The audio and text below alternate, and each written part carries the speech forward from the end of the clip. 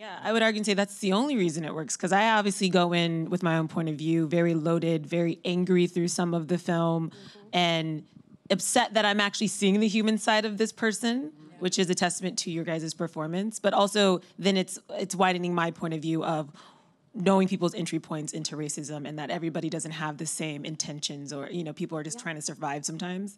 And the film really kind of poses a question, can these people be forgiven? It makes you ask yourself. It made me ask myself before I started, because immediately it's like, no. And then it makes you broaden. It's like, how do we make a change in society then if we're not allowing people to change? It's a complicated issue. It really complicated. Is. Daryle, how does that impact your work? People, because I'm sure you get asked the question all the time, like, why are you doing this? They ask the question all the time.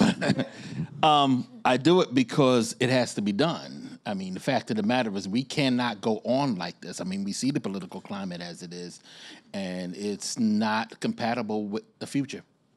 So somebody's going to have to go out there and do it. Somebody's going to have to go out there and do it while people are telling them not to, because we get a lot of that.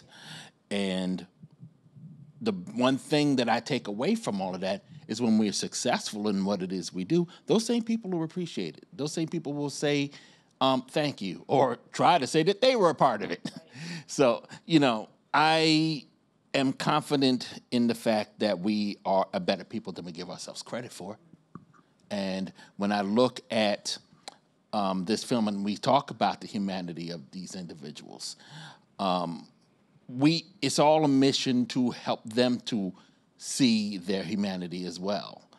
And it's been successful to an extent. There's certain things that each of these individuals that I have dealt with over the past 20 some odd years still have to come to terms with. It's not over for them. They still have a lot to atone for. They still have people that will always be angry at them for what they got themselves involved with.